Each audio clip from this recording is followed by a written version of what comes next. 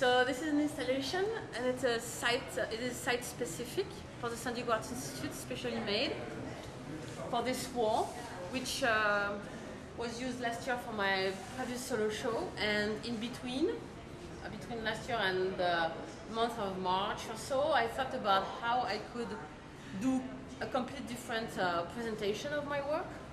And so I decided to do this painting, which is a change of scale, and to have a series of small paintings. The title is C'est la vie, and the theme is a little bit, comes from the theme I developed last year, but it's a little bit different.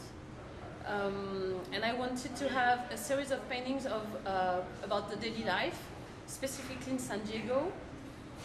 And you can see that there are some paintings about the beach, and also the ocean and the desert, which are places I really like to go. And also mixed with that, I really wanted to have some things which don't happen necessarily here, but are more about the world around, like the soldiers. Of course, the soldiers are here. It's a town, there are lots of soldiers, but it's also an evocation of the war. And this one too. And the woman in the middle here, I really wanted to have her, the Muslim woman, and she's smiling, which for me is very important, because it's a positive image. I wanted it to be positive. And that is the thing which is complicated in what sometimes I want to do. It's like to document the life, but not without being like horrific about what is going on. And about the Muslim woman, maybe there is not much she can smile about right now. But because I put a lot of hope in women there, I wanted that special figure to be very hopeful, to be very positive, to smile. So what I tried to do is to connect the series of little paintings with the people wandering in this landscape. We don't know exactly what they are doing. A lot of people say that it's a scene from the beach here, and it's specifically a scene in San Diego. I can say it's from the tide pools, which are a place I go very frequently. With the kids.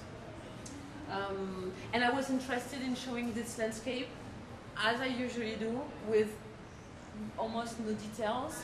And specifically, the ocean which is behind is completely not represented, but the empty space tells that it is the ocean. I'm interested in that. So the image is very simple. And then also there is a contrast between the image, the very black and white image, and the spots of corals.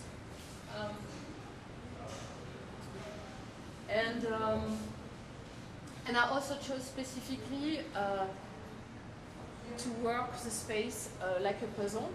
So I decided to make the space not too complicated, to use only the square, and to use different sizes of squares and different depths to make it like a slight volume against the wall.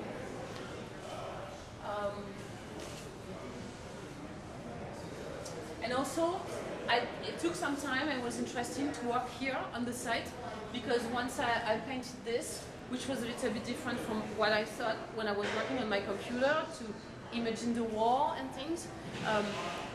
I specifically worked the relationship between the background painting and all the little paintings. So they are not at all, it's not by chance that they are placed the way they are placed. And it was very interesting to work on that. And like, for example, at the one end of the mural, there is a surfer who is going in the direction given by the painting. So it's kind of going out of the composition. But at the other end, there is the interpretation of the sign of the illegal immigrants there. They are running the other way. For me, it's the same reality. It's San Diego. and that's what I'm exploring right now. It's the complexity of this world, which is at the same time my life here. Very happy, but things are happening which are not always very positive. They're complicated, and I'm happy with the way it finds the composition is made, because it allows me to show that complexity without being negative. That's what I'm working on right now.